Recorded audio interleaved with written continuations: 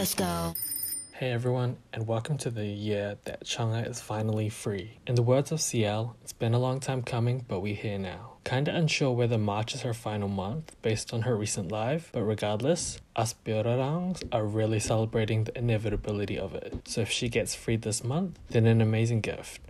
But if not, then I want to say at most, it'll be like a June exit since that's when she debuted. But yeah, this video will be about the rise and then sabotage of Chungha's career. Obviously, many factors are at play in what has happened so far, so the plan is to go through each year and make notes of the impact towards her career. But yeah, before we start, I'd appreciate it if you could subscribe to my channel. But without further ado, let's get into the video.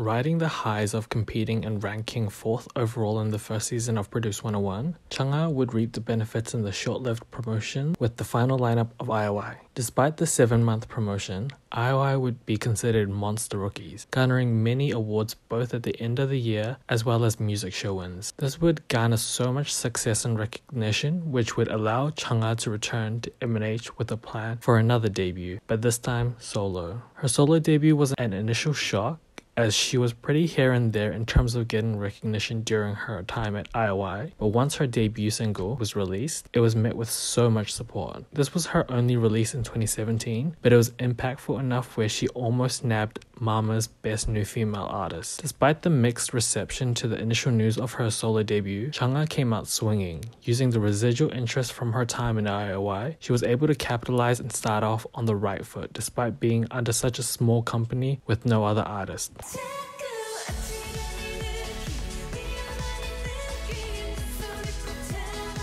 2018 would be a good year that would build onto her debut success, as within the first month of the year, she would release what people may think is one of her legacy hits, Roller Coaster. Despite not winning any music show wins, the longevity of the song would garner end-of-year awards and recognition as a female soloist. As well as that, she would then release another summer song of Love You, with some noise but less than compared to how Roller Coaster did. But it was still good enough to satisfy viewers until the next release. This year really felt like Chungha's first proper year to establish herself. She was getting a lot of promotion and appearing on more shows to create a name for herself beyond just IOI's Kim Chungha.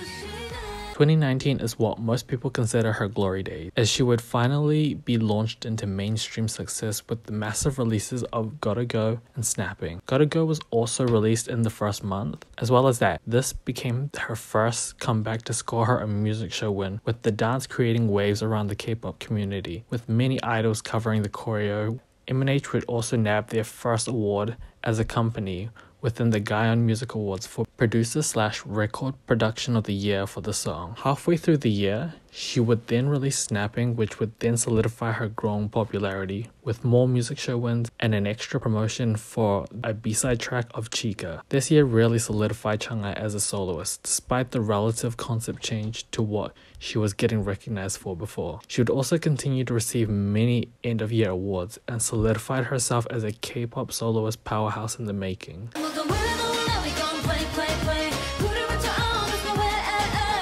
2020 is when issues start to arise for Chungha. This whole year focused on her promotional cycle for her first full album, Cadencia. Before the pandemic would properly take effect, Chungha also signed a contract with ICM Partners for global promotions, but obviously this would then be halted as restrictions were put in place preventing the global promotions from occurring. Cadencia was an ambitious project with 16 actual songs, accompanied by 5 interlude-like songs. In doing so, she released Everything Has, Stay the Night, Play, and Dream of You as pre-release like tracks. Stay the Night garnered much attention for its concept as well as the voguing and tutting aspects in the choreo. Play would then be released 3 months later with once again more hype for Cadencia. However, there would be some issue as a random delay would occur between the next release, as Chungha would then once again start a whole 2 pre-release strategy, starting with Dream of You. This time, more information was being released and a confirmed date for her album was set in January, making it almost 1 full year of pre-releases. However, little clarifications were being made by Chungha as the teasers needed correcting. As well as that, she would then catch COVID and thus once again delayed the final pre-release and full album. Despite the many releases within the year, her hype would start to drastically fall. Chungha had only one proper good year and thus had to rely on general public a bit more, as she hadn't properly established our fan base yet. M&H had failed to capitalize on the success and momentum in Korea, as they banked on that one good year to continue to flow throughout the promotional cycle without actual much promotion. The lack of promotion was also noticeable, as Stay Night had an MV with some variety show appearances, Play had an MV and 3 musical show performances, and Dream of You had a performance video in which Chungha was made to learn the choreo 3 days before filming. This lack of promotion in the general public meant that her hype would fall, as the fickleness from the general public meant that she was heard about slightly, but mostly fell under the radar, as viewers always gravitated towards title tracks as a gauge for whether they liked the idol's music. Also, there was a rumor that the CEO of M&H had also changed within this period, which also explains a lot of the deterioration between the relationship of Chungha and M&H.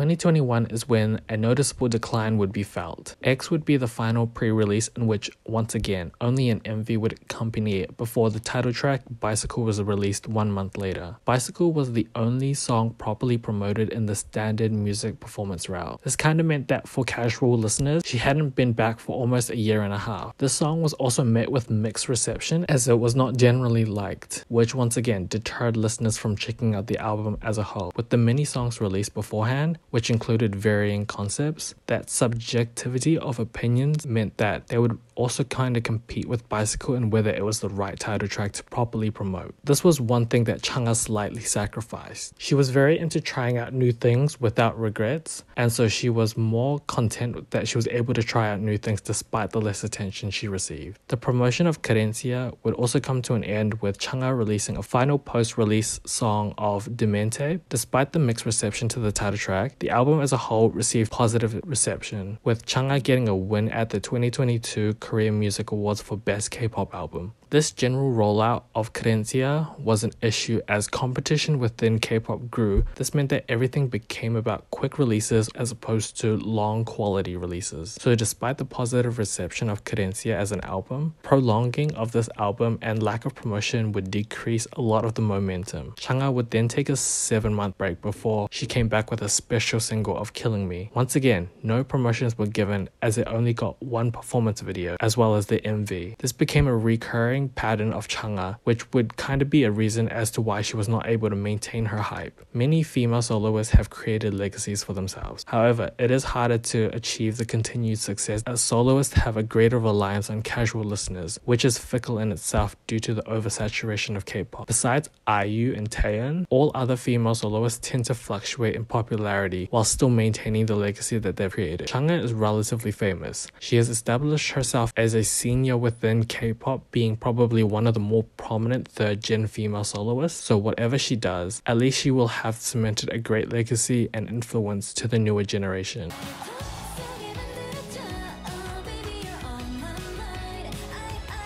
2022 is when we would see the tables turn, as the closed doors of M&H would be exposed. The only release would be another full album of Bare and Rare Part 1, with Sparkling as the title track. This was met with better reception than Bicycle and earned her a first music show win since 2019. From the album name, there was a presumption of another album, but Part 2. However, in an infamous live by Chungha, she would state that Bare and Rare Part 2 was postponed due to M&H's condition. This would be an interesting reason for M&H to give, as not long after, M&H started updating fans in regards to pre-teasers for an M&H new boy group. Debuting a new group requires a lot of money, and thus despite the claims that M&H's condition was not good, it felt like she was just becoming less of a priority. The original scheduled date for part 2 of the album was in September, almost 2 months after the first part of the album was released, as her plans were to promote some of the Part 2 songs during her visit in the MIK festival in London. During that same live, she would also vent her frustrations about M&H, as they weren't doing their jobs properly. From posting teasers late to not uploading behind the scenes or teaser pictures for fans, Chungha would constantly apologize personally or upload them herself, with 198 pics during sparkling promotions all released in one day due to M&H's incompetence. She has also wanted to go on tour,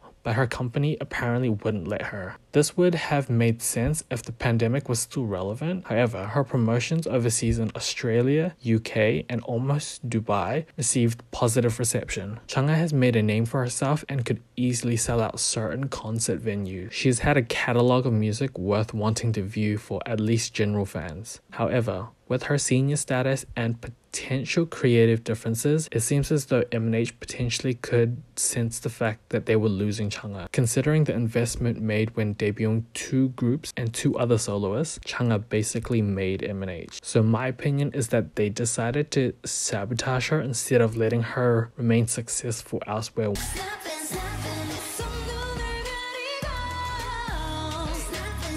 2023 would have no real news come out in regards to Bare and Rare Part 2, or even new music. However, reports in late January would come out fueling rumors that Chungha decided not to renew her contract and would leave M&H in March. She would then do one live in late February in which she talks about her situation once again. Referring to M&H as a new company, she claims to barely know anyone left in that company. She also claims to have asked many times for M&H to update fans in regards to her, yet they continue to ignore her. As well as that, nothing is changing in March, as she claims the article was kind of off, but the assumptions made by fans were pretty accurate. This may mean that the assumption of not renewing her contract was correct, however, the date of March might just not be accurate. As of early March, she has continued to live her life, giving small updates of what she's been doing. However, the time will come when she is able to finally escape the hellhole that is M&H, and hopefully we get to see Bare and Rare Part 2 in some form. Final thoughts. Chungha has clearly been sabotaged,